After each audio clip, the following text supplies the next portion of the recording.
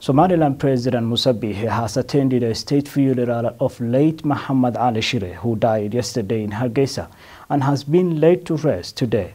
The president extended sincere condolences over the passing of the late Mohamed Ali Shire.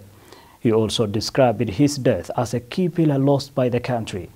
The funeral, which was attended by hundreds of mourners, was eulogized by legislators and top government officials.